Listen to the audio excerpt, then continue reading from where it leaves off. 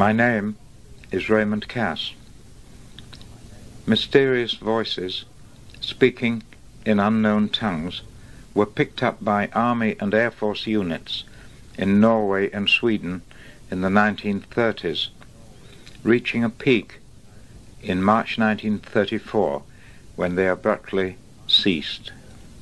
Suspecting the Nazis, a search in German archives after the war failed to turn up any evidence of German involvement. Radio hams all over the world were picking up strange signals, but in the absence of tape recorders, these rather fleeting voices were lost. After the war, and in the 50s, when tape recorders became common household articles, these strange voices were occasionally tracked and studied, revealing odd characteristics. A leading German linguistics expert and translator of Russian classics said the following about the voices.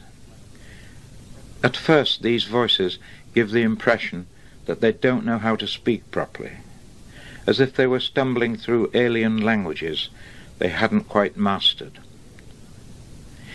These were the famous polyglot voices, a mixture of tongues in one sentence.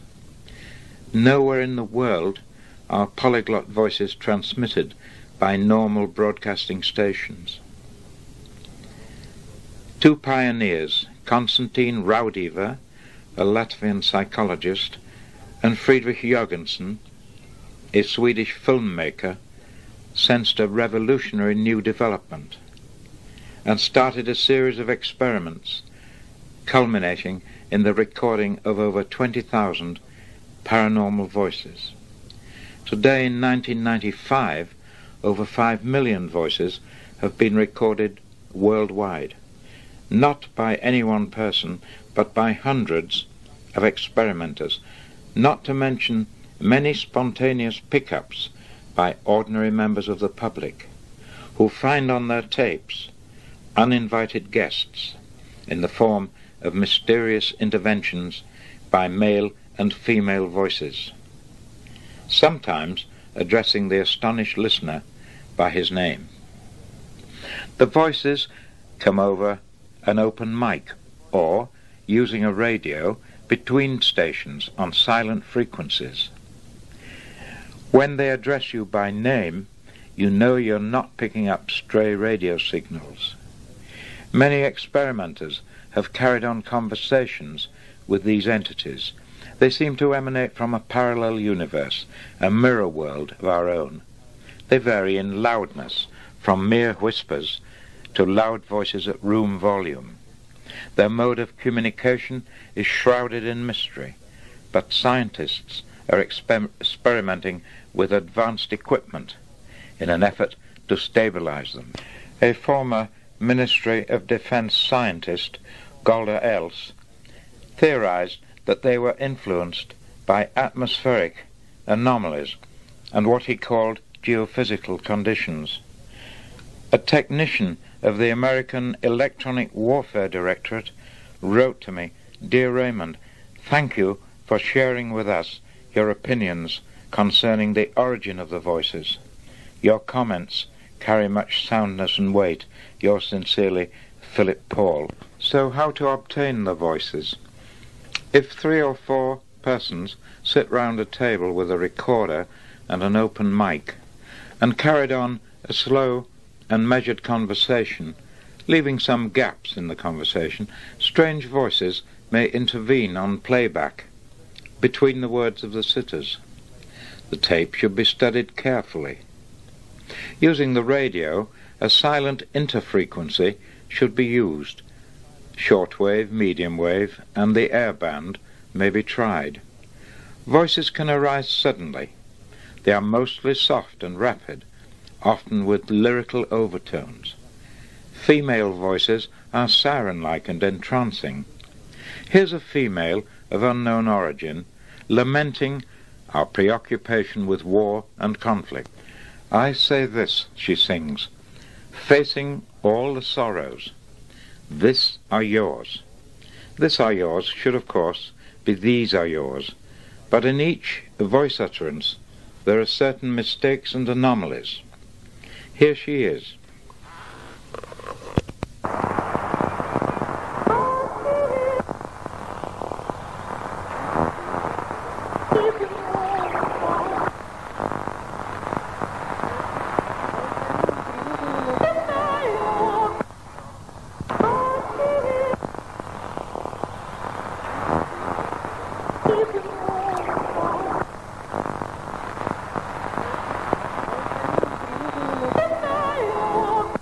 In other words, you're the architects of your own troubles.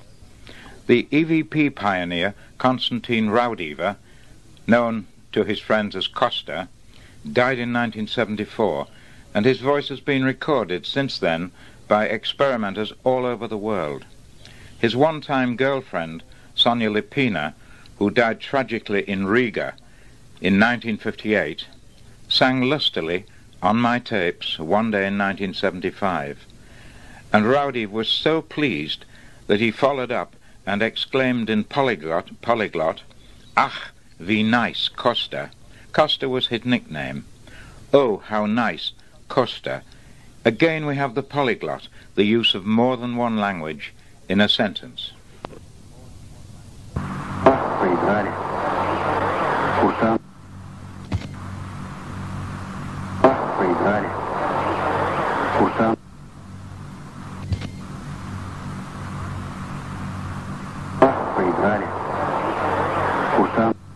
The voice of Konstantin Raudive, recorded a year after his passing. A rather plaintive female sings in not quite correct German, "Aus Mystisches, du schließt mich aus." From the spirit world, you close us out. She now gives a benediction, peace, in English.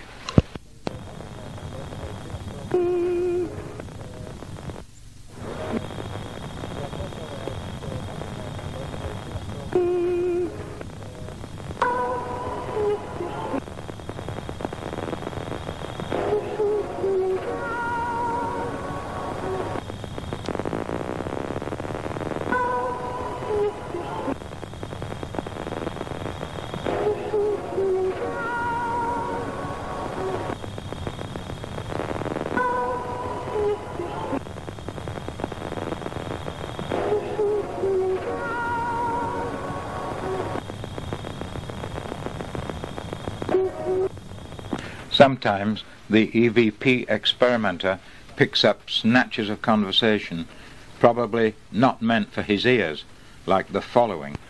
Mabel is picking me up message in Uniby. Ask where is Uniby. The answer came, Pustancev in Bugaby. Again note the polyglot. Наряду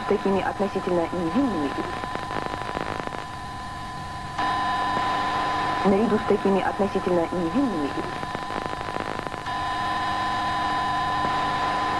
такими относительно невинными в станциях им выгоднее.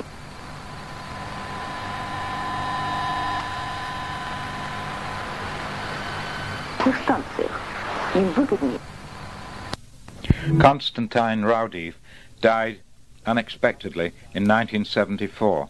6 months previously, I'd recorded an ominous voice in archaic German, that is to say, not in the modern idiom, saying, "Raudive, strong as oak, towards the grave," a very sombre voice. I took the precaution of sending copies to 3 independent researchers. Here's the voice in German, Eichenstark Raudive, a regional accent, zum Grabmals, to the tomb. The owner of the voice, not known, but the prediction came true. Zum Grabmals. Eichenstark Raudive. Zum Grabmals. Eichenstark Raudive. Zum Grabmals. In 1970, we lived in an apartment overlooking the broad sweep of Bridlington Bay and opposite Flamborough Head. And one morning, after an overnight storm, we picked up an ancient piece of oak in the shape of a shark. We took it home, and even now it occupies pride of place above our mantelpiece. We wondered from what wreck it came, as the area around Flamborough Head is littered with the debris of ships. We were tuned to an empty frequency when a female voice exclaimed, "Hector!" We consulted maritime records, and sure enough, the vessel Hector went down off Flamborough Head in February 1801. Examination of the wood showed an age in excess of 200 years.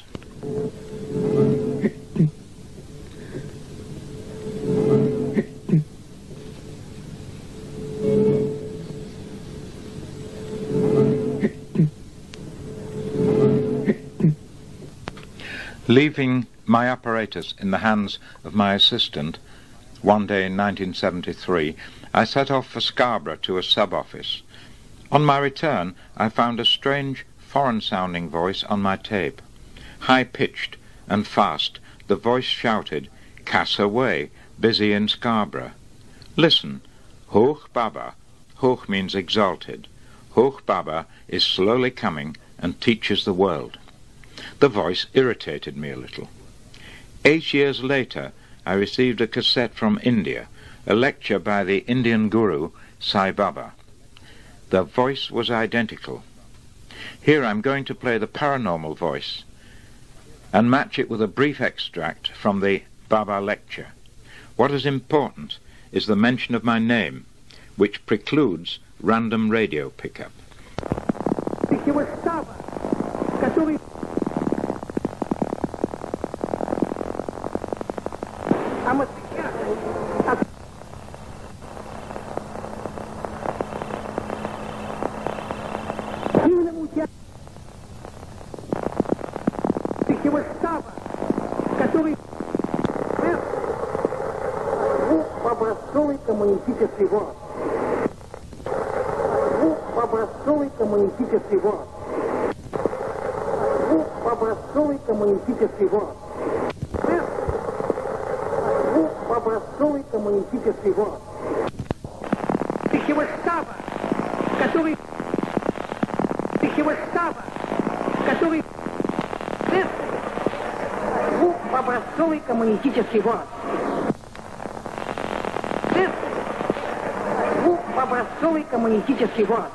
Who is the richest man in this world? He who has much satisfaction is the richest man. Who is the poorest man in this world? He has much desire. He is the poorest man.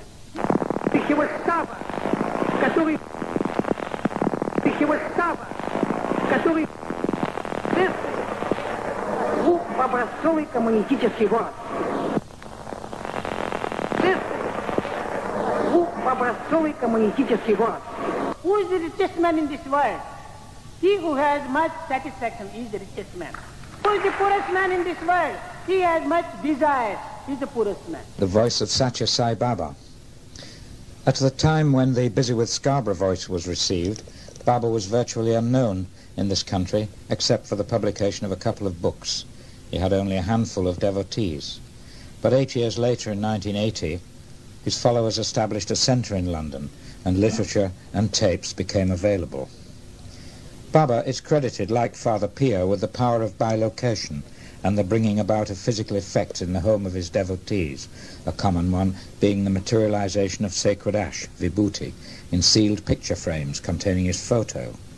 Distant healings are commonplace, and the Swami is said to be aware of the inmost thoughts of his devotees. Note the words "slowly coming" to teach the world.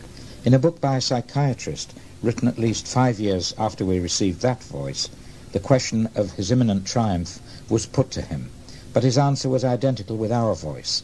The new era would be ushered in only slowly and very gradually. I was also able to capture some of Raudive's friends on the other side, for instance Sonia Lipina, with whom he concluded a survival pact before her death in Riga in 1958. She did, in fact, keep her side of the bargain with Costa. That's Raudive's constant nickname. And here she is, on that summer afternoon years later in Hull, singing "Only Sonia Will Make It."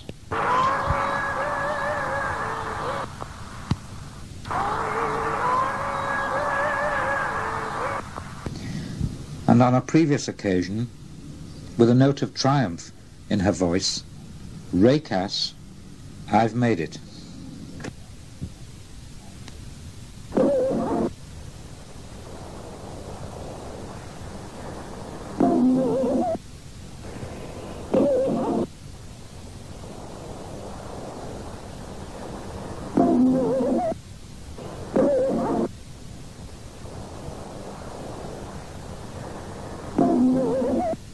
One afternoon, in the early days of experiments, probably in 1974, I agreed with my assistant, Miss Feuchter, that we should try simultaneous experiments in separate parts of the building, synchronizing at 2 p.m.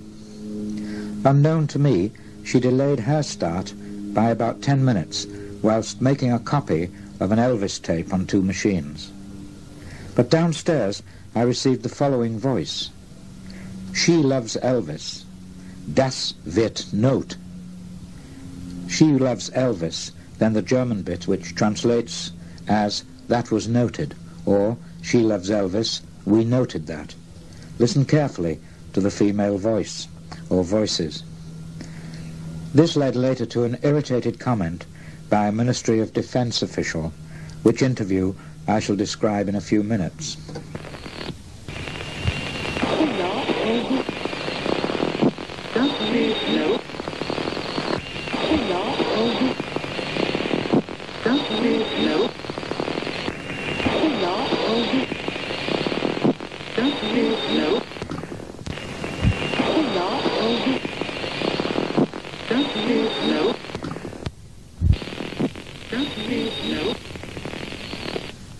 "She loves Elvis," says the girl's voice, and then 2 voices chorus, "Das wird not."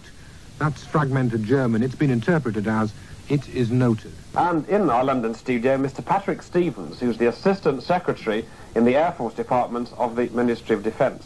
Can I ask you, Mr. Stevens, in London, what do you think about this polyglot claim? Well, it's very difficult. All I got there was a bit of atmospherics and a couple of words which might have come from anywhere. And I've no idea what they were or what was said. So, one radio commentator had no difficulty at all in hearing and understanding that voice, but Patrick Stevens of the Ministry of Defence heard only atmospherics and a couple of words, which he failed to understand.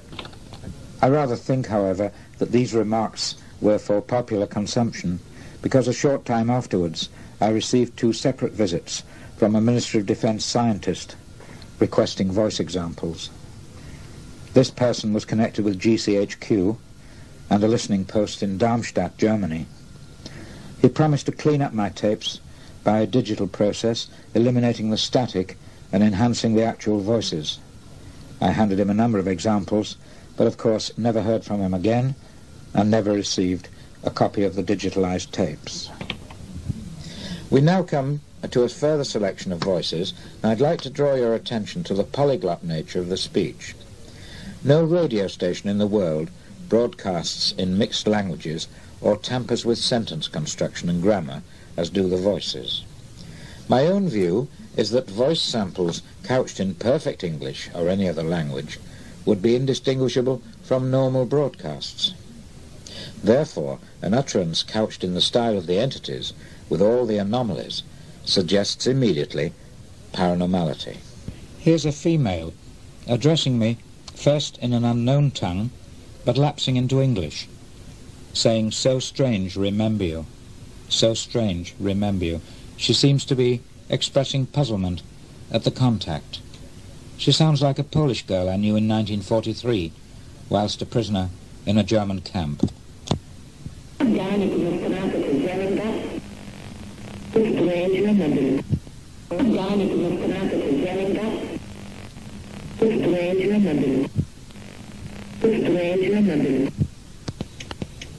A male voice intervenes and proclaims, "We are dreams. Do the dead live a dream-like existence, or are we the dream and they the reality?" Our dreams, our dreams, our dreams, our dreams, our dreams. Some mysterious female voices, maybe technicians, appear to teach a communicator how to articulate. She manages to gasp out the word evidence, and then in a choked voice, Emmy. I had a relative, Emmy, who had died a few years previously of cancer. Una, O, H, M, E, significa fin, N, evidence. Una, O, H, M, E, significa fin, N, evidence.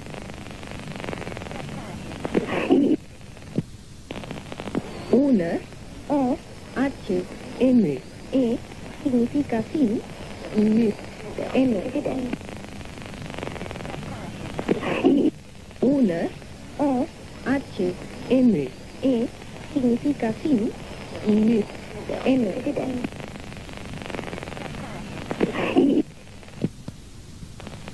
Una, O, H, M, E, significa fin, N, evidence.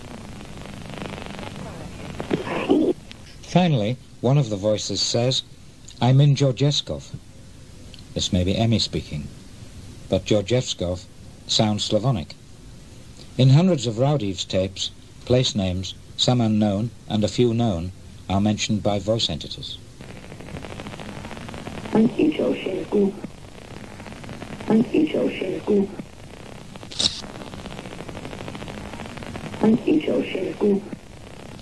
The following voice, though in German, contains useful internal evidence of paranormality and a link with Jürgensen.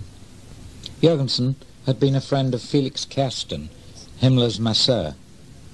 Kersten, after his death, manifested on Jürgensen's tapes, and there seems to have been a close tie between them.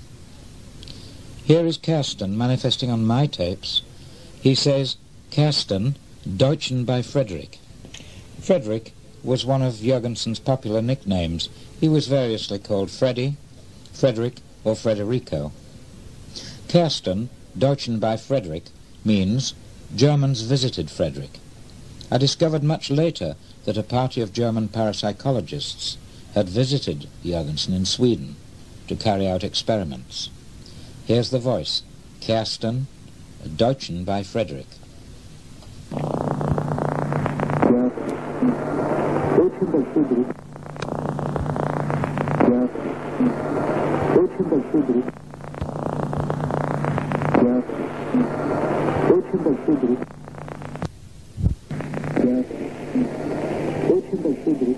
Here's a strange polyglot mixture. A male voice says, Hanny, that's a German name, Hanny, here lies Dawson, British and Major, English and German. It should, of course, be, Hanny, here lies a British Major Dawson. There must have been many Major Dawsons killed in 2 world wars. I wonder which this one is. And who is Hanny?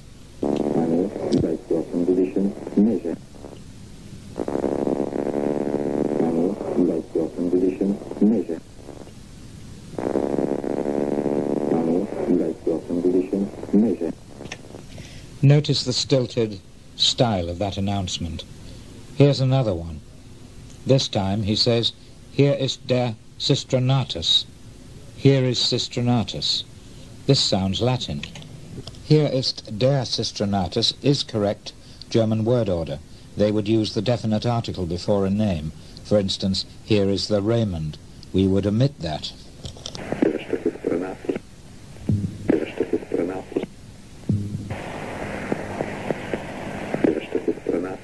Now, a rather melancholy female commences to sing with the benediction, peace.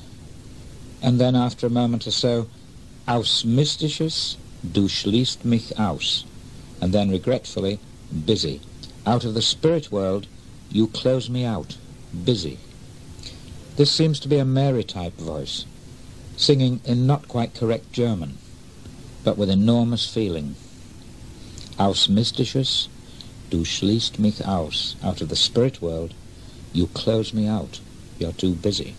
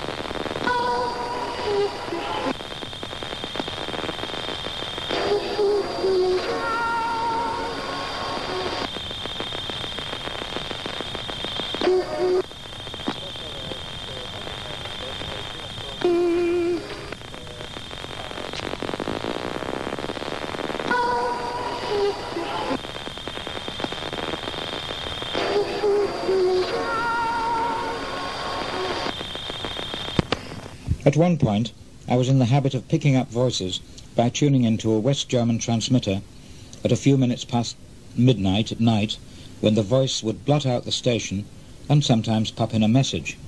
Here's an example. The voice breaks into the music and says, "Put it there on ice, I'll mend Füße." He means I'll mend your feet. At that time, I was suffering a lot of pain in the feet, and he was also asking me to put the whole thing on ice. I badly needed a rest from the strain of this work and the heavy correspondence it engendered from all parts of the world. Here's the voice, breaking into the music. "Put it there on ice, I'll mend the Füße."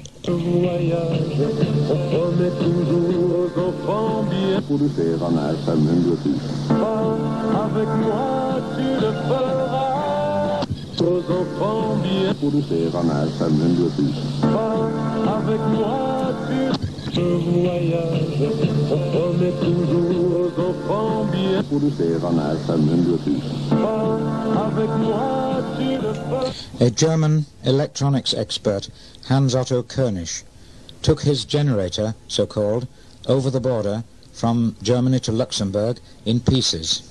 He was afraid he may have trouble at the customs. He reassembled it under the watchful eyes of the Radio Luxembourg technicians, and under supervision, paranormal voices were obtained, the most startling being a female voice saying, "Wir hören deine Stimme," we hear your voice. Radio Luxembourg sacrificed many hours of airtime to an examination of the EVP. Of course, as there are literally hundreds of experimenters in West Germany, listeners' examples were played by the dozen, and my voices, whilst maybe a novelty in the UK, are considered only routine by the Germans. Here's this voice example. You'll hear the Luxembourg announcer speaking in German, and then Hans Otto König with his preamble, and the voice breaking in, "Wir hören deine Stimme," a female voice. Stimme meines Gastes hier, der sagt, ich glaube, ich habe die richtige Frequenz. Darauf kommt eine paranormale Stimme, also eine Stimme aus dem Jenseits, die sagt, wir hören deine Stimme. Wir führen Ihnen das jetzt dreimal hintereinander vor. Ich habe die richtige Frequenz, wie das Wir hören deine Stimme. Ich habe die richtige Frequenz, wie das Wir hören deine Stimme. Ich habe die richtige Frequenz, wie das Wir hören deine Stimme.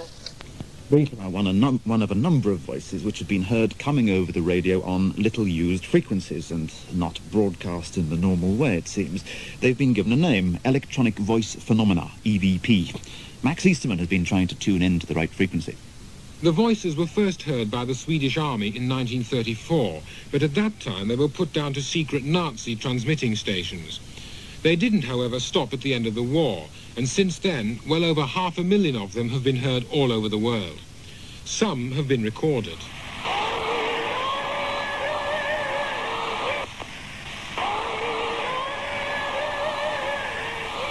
That's said to be the voice of Sonja Liepener, singing "Only Sonja Will Make It." She's referring to a survival pact she made with her boyfriend, Konstantin Raudive, who was one of the first researchers into EVP. It was recorded long after her death. So also was Raudive's ecstatic reply, which, like many of these messages, is in polyglot, a mixture of languages. In this case, English and German. Ach, wie nice, he says. Oh, how nice. Listen again. That was recorded on a quite different occasion, but both recordings were made in Hull by Raymond, who's been listening in for some 6 years now. His original interest in electronic voice phenomena came from reading Konstantin Raudive's book Breakthrough, and he gets most of his messages when he tunes into 127 megahertz in the VHF wave band. My friend, Philip Larkin, The poet and librarian at Hull University was an out-and-out materialist, with absolutely no religious leanings. He died tragically of cancer. Just a fortnight before his death, I received his last letter, dictated on his sickbed. 6 months after his death, I wondered how he was faring in the beyond, assuming that there is a life after death. The answer came in his sonorous voice, tramping.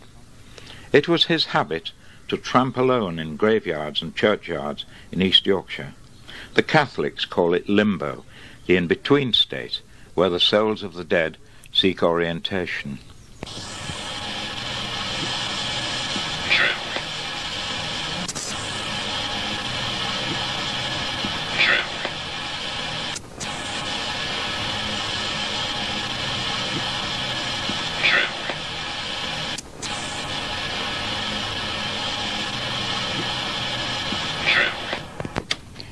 Later, a quotation from Sir Winston Churchill came into my hands, and I quote, "Only a faith in life after death, where loved ones meet again, and the healing tramp of time